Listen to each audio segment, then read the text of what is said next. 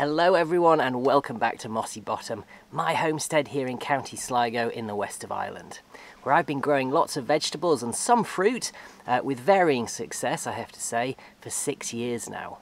But what do I think are the 5 easiest things to grow at home or on a homestead, at least in a temperate climate like mine?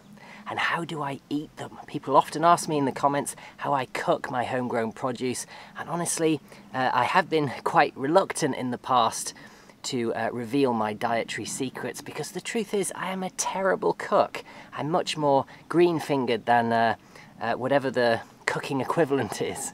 And I have a very, very simple palate. But I do love food. I don't get any less pleasure from it than anyone else. I just like simple meals made with simple ingredients. And perhaps there are people like me out there too, you never know. So in that spirit, today I'm going to take those top 5 homegrown crops from my own garden, all organic, and because of that, I believe much sweeter and more flavoursome than if they were store-bought. And I'm going to cook my favourite thing with each. Don't expect haute cuisine, folks, or exotic flavours, but definitely easy to make seasonal food with no fancy ingredients from your own garden. Right, let's get started. I can feel my stomach rumbling already. And incidentally, these beauties are for my pigs.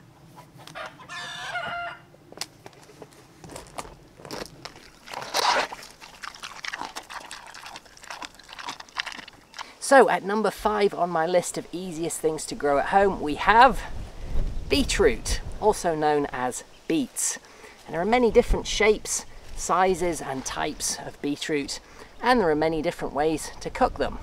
I remember staying on a farm near Williams Lake in British Columbia in Canada, where every lunch we'd have the shoots and leaves of beets just like these, fried in butter, and it was delicious. From field to belly within an hour, just how it should be.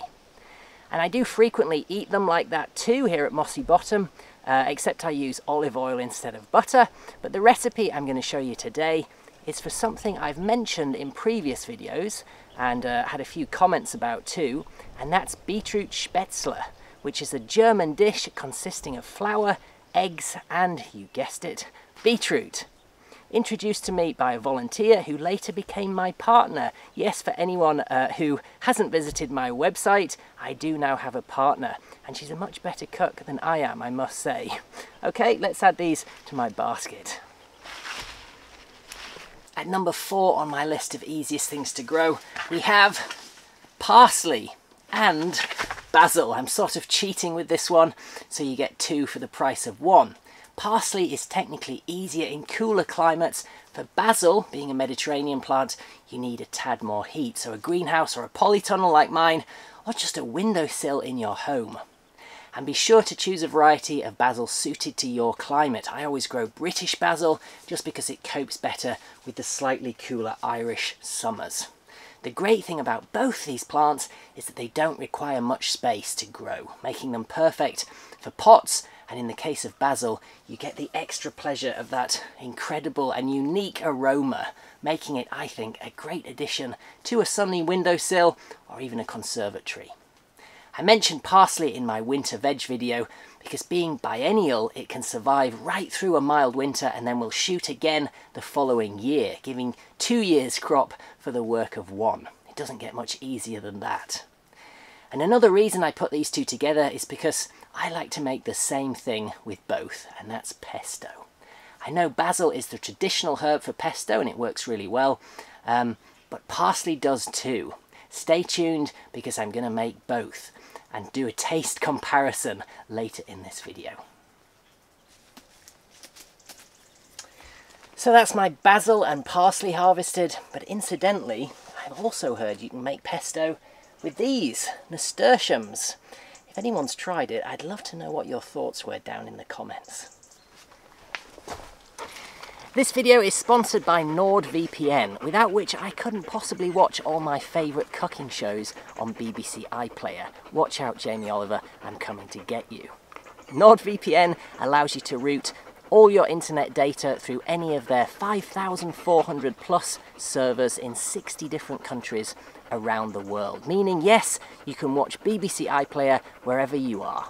Or Netflix, Amazon Prime and HBO as they appear in the US, if that's your preference, or indeed any other region-locked service. You can connect up to 6 devices at a time, be it your phone, PC, laptop, tablet, Android Smart TV, and even in some cases your router. It's fast. NordVPN is rated as the fastest VPN out there. It's simple. Install the app, then with a single click you're up and running. No technical knowledge is required. And most importantly, it's safe.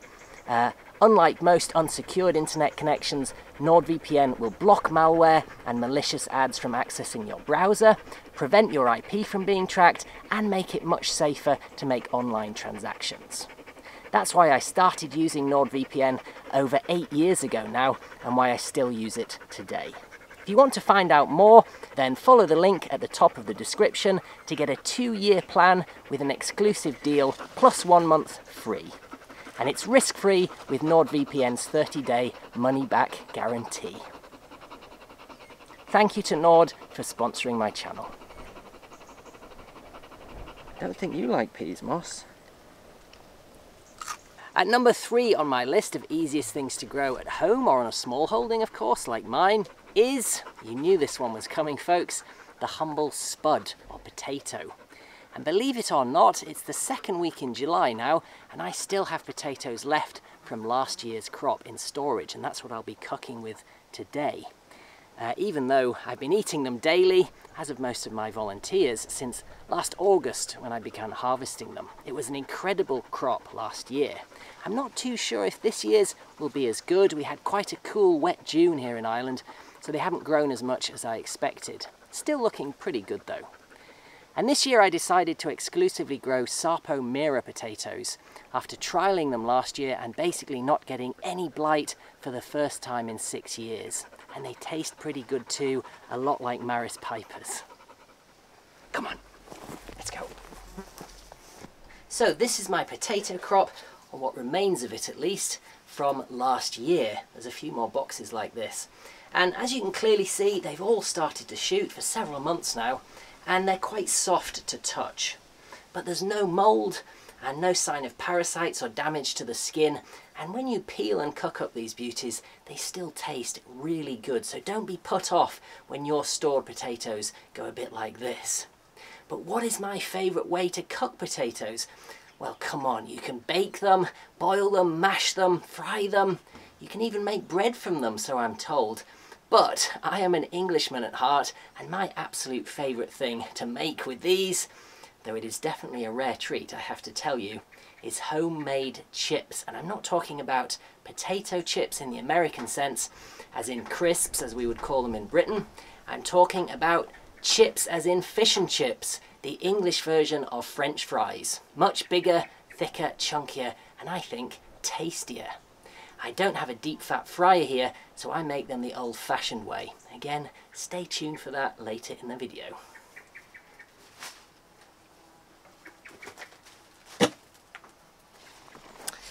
Next on my list, and the second easiest thing I think to grow at home, is this, spinach.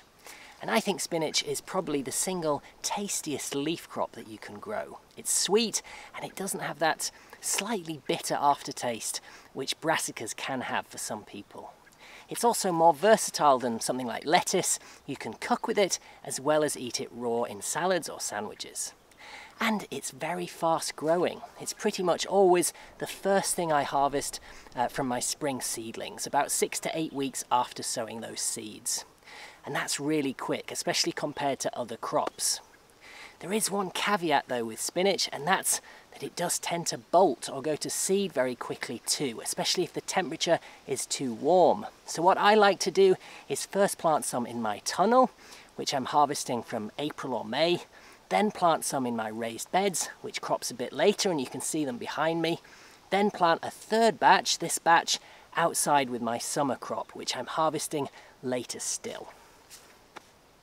In other words, staggering your spinach crop is a good idea, otherwise you'll get a mass of leaves all at once, and then when it decides it's going to seed, that's it. The good thing in the polytunnel is that that early crop of spinach now needs to come out, and it can be replaced, as you can see I'm doing here, by my sweet peppers, which will continue growing right through the later summer and autumn, giving me 2 crops in the same bed in one season. As for what I make with spinach, well, the truth is I eat it in all sorts of things, but the ultimate self-sufficient meal on my homestead is definitely Spanish omelette, and that's what I'm going to make today.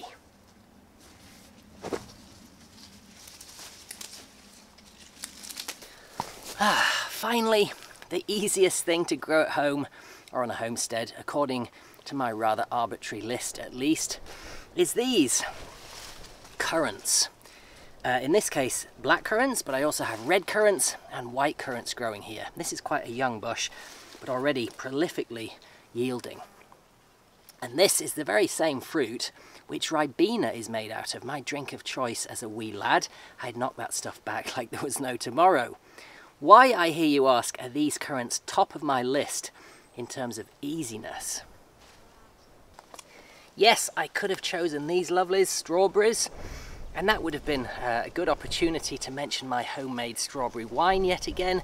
Go check out that video if you haven't already, folks. But the truth is, I put a lot of work into growing and maintaining my strawberry crop every year, and almost no work into my currant crop.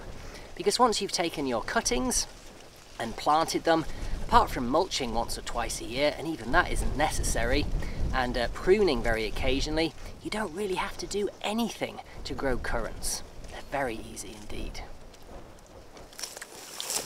The biggest job with currants, here you can see one of my more mature red currant bushes, is actually harvesting them, but at least you can eat half of them while you do. It takes a while, but my goodness, they are delicious. And what do you make with all those currants, I hear you ask? Well, lots of things. Cordial, sorbet, yes, homegrown ice cream is a thing, and I frequently throw them into salads and savoury dishes too, to add a kind of sharp flavour, which I love. But today I'm going to make good old-fashioned red currant jam, one of my favourites.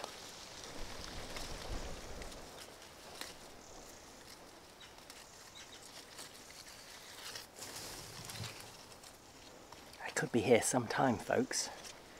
You might want to go make a cuppa.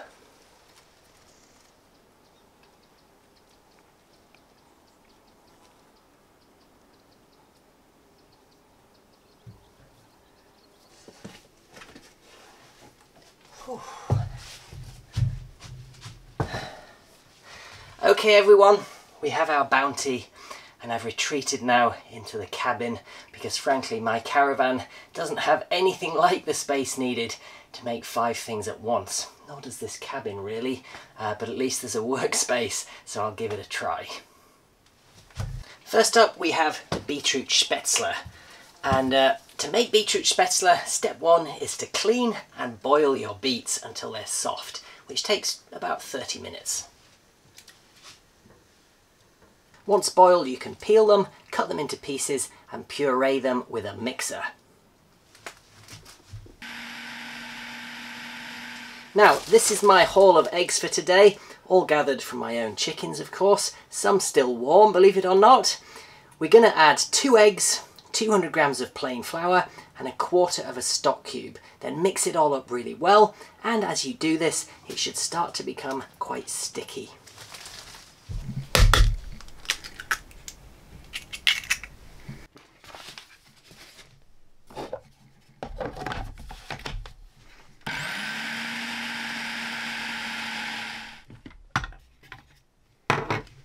There we have it, folks, our finished spaetzle mix, ready to cook.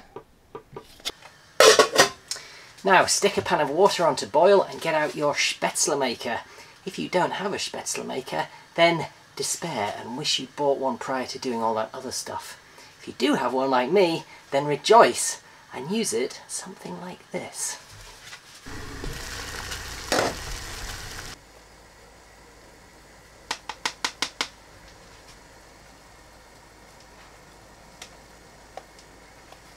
When the little nuggets float to the surface, they are cooked. That's when you know it's ready.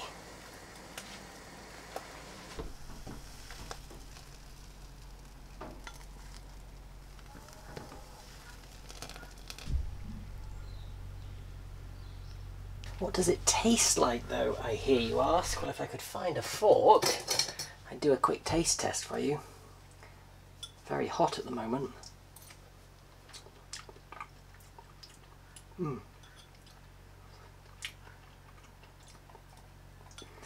Very hard to describe because it's not really like anything else I've had.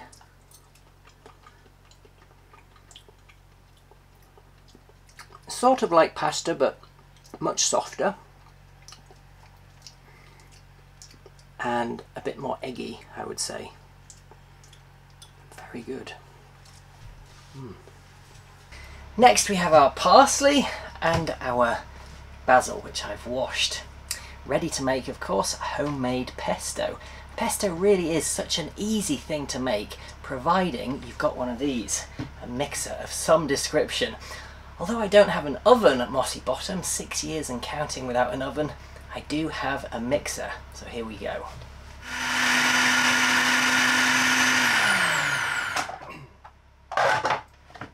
Next, you need to add some cheese, and Parmesan is what those Italians like to use, but you can use soft cheese as well. It just won't store as well. It'll taste as good though. This is vegan cheese, a little bit pricier, probably about 50 cents more than the Parmesan equivalent, but much more ethical. Slice it, dice it, and add it in. Now for the nuts. You'll need another 50 grams. And the tradition, of course, is pine nuts, but they're very expensive and come from a very far away land. I've made pesto with walnuts before, very successfully, but I prefer to use these, good old hazelnuts. Because I grow cobnut trees and I can harvest these. I can also collect them from wild hazelnut trees, if I can get there before the squirrels do. Being local, it's always better, both in terms of taste and for the planet, I think.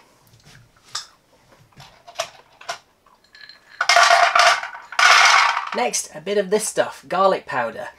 I'm not a big fan of garlic, as anyone who watches this channel will know, so I only add a wee bit, but you can add as much or as little as suits your taste buds. And yes, you can also use the real thing if you prefer. Lots of seasoning, salt and pepper go next.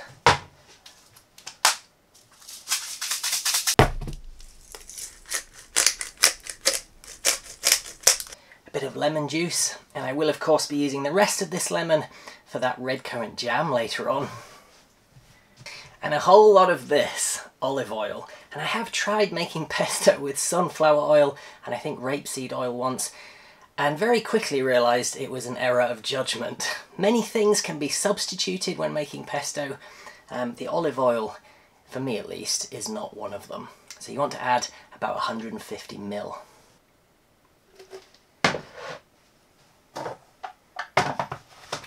That's it. You just have to mix it really well now, and then add a bit more salt, a bit more garlic, a bit more oil, depending on your taste.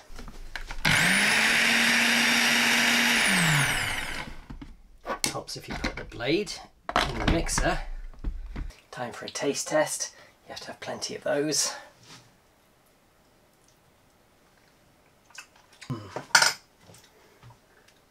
Definitely needs more oil.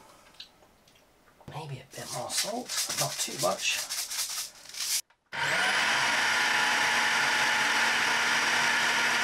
Personally, I like quite a thick pesto. I like it to be really cheesy and nutty and herby tasting. I don't like it to be too liquidy or gooey. This is just right for me. Oh, I could just eat it, just like that. It doesn't even need to be added to anything. But of course, the best way to serve it, I think, is with pasta. It might even work, you never know, with spaetzle. So that's my basil pesto made. Next, to do exactly the same thing with the parsley, and then have that taste comparison. Right, so we have the basil pesto on the right here, and the parsley pesto. It's a much more vibrant green. I don't know if the camera will pick that up, but it is a different colour on the left. I'm going to do a taste test now, and I've already tasted quite a bit of both, I have to admit, but I'm going to do another taste test and try and decide which I like best, starting with the basil.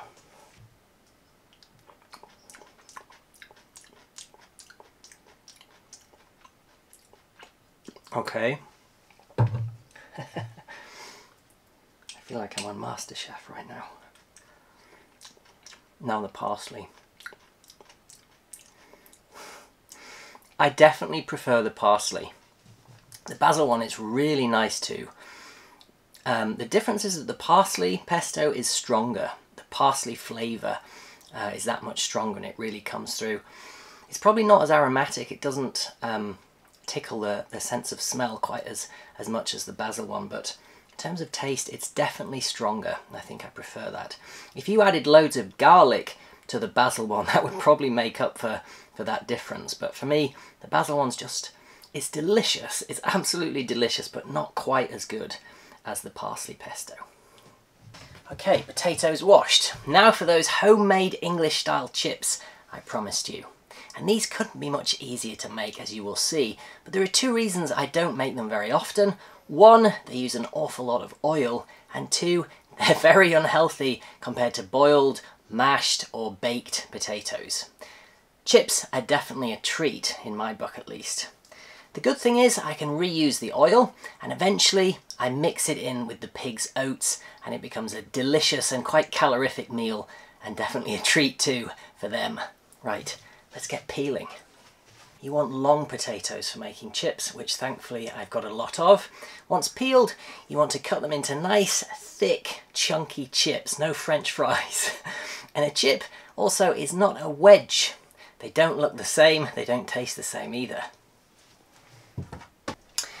And this is where sunflower oil does come in handy. You don't really want to waste olive oil on something like this, especially as the health benefits are said to be lost when olive oil is cooked. About half of this pan on a medium heat until it's very, very hot. Okay, the oil's hot. In go my chips now for about 10 minutes. You want them to be soft and cooked through, but not crisp. And be very careful placing them in. Some people use a sieve or something like that because the oil will spit. And once you've cooked them for about 10 minutes, take them out, let them cool, and that gives you time to cook another batch.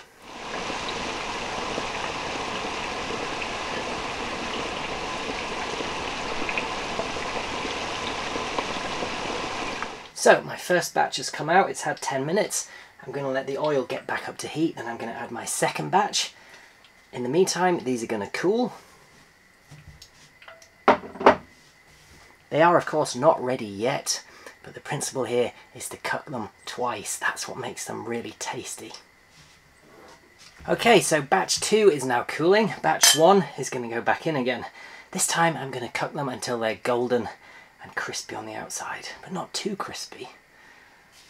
So there you have it, folks. Twice cooked English style chunky chips. One of my favourite things in life. All they need now is a bit of salt.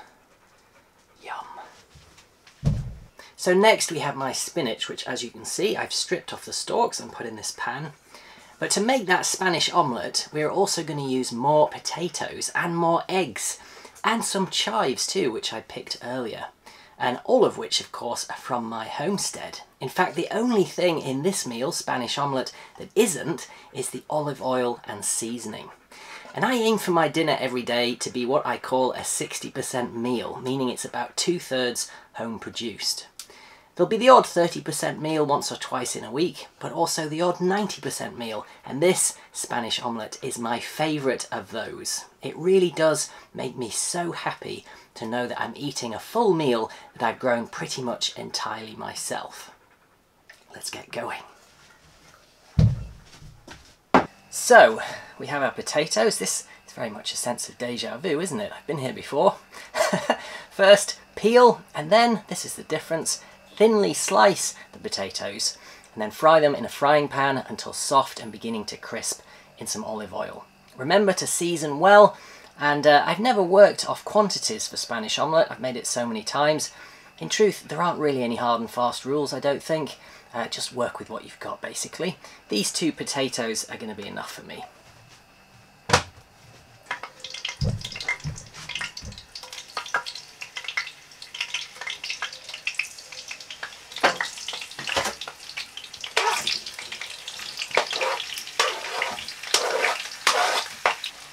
turn the heat down a bit because I don't want them to cook quickly and then burn on one side. I want a nice even cook. And I'm going to put the lid on too. And while your potatoes are frying away, you want to briefly boil your spinach, only for a couple of minutes, literally just to soften it up.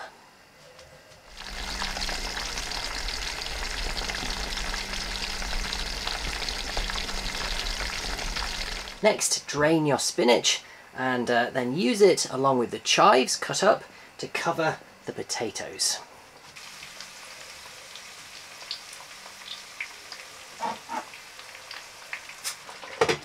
And I'm going to leave that for another 10 minutes or so to cook away on a slightly lower heat.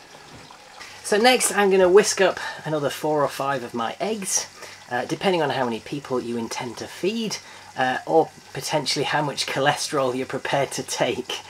And I'm going to spread the resulting mixed egg over the spinach and chives. Now if I had a grill, I would fry for another 5 minutes, then stick that under the grill for 5 or 10 minutes more until crisp on the surface. But I don't have a grill, so I'm just going to keep frying away with the lid on for about another 10. As long as the egg's cooked, it'll taste delicious. There you have it, folks. One Spanish omelette. I wish I could sit down and eat it right now, but alas, I've got some jam to make. So we've had our lunch, spaetzle with pesto, easy for me to say, our mid-afternoon snack, homemade chips, our dinner, Spanish omelette. Now it's time for dessert, jam. Yeah, I probably should have opted for that sorbet, shouldn't I? Anyway, first thing to do when making jam is sterilise your jars and lids, because otherwise it will not last very long. Then boil your currants. I've got about 300 grams or so. Once it reaches boiling, leave it for about 5 minutes or so until the currants become pulpy. I'm actually using my masher now to just release some of that liquid in the currants and help them reach that kind of jam pulpy consistency.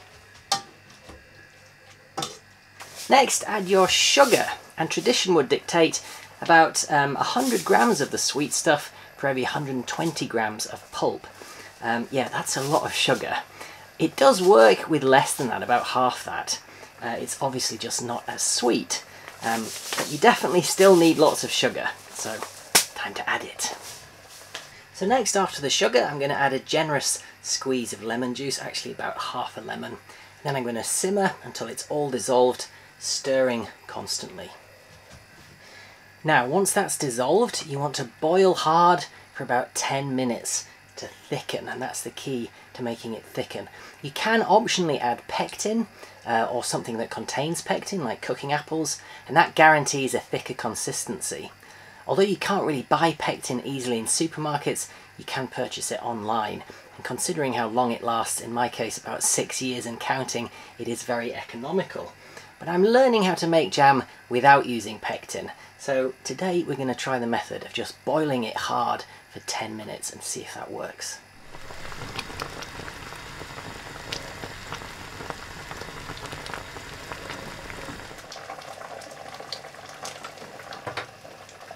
Okay folks, that's my 10 minutes up.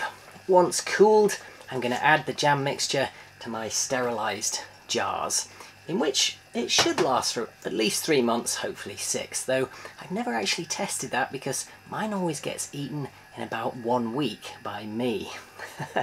Of course, you can also make strawberry jam, raspberry jam, gooseberry jam. I've got loads of gooseberries right now, rhubarb jam, and many other types of jam, including combinations of those things.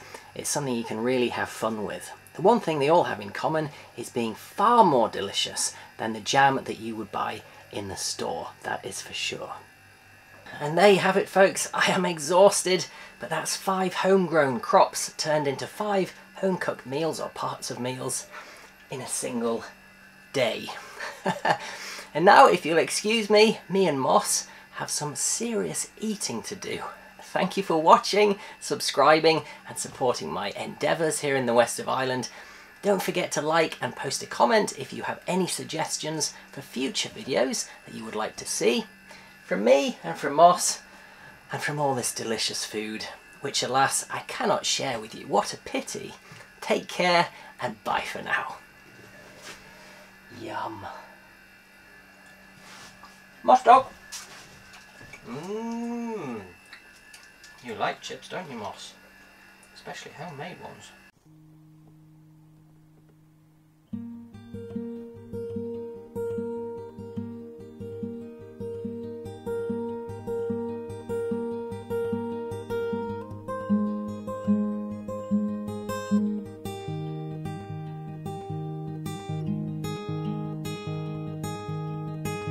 Oh, I was born in a Quaker town where folks worked good and hard for the ones they loved and got above. Each day they punched their card, and when evening came back home again, they'd rest a while and say, "'Tis a hard old life, but for kids and wife we'll work as another day."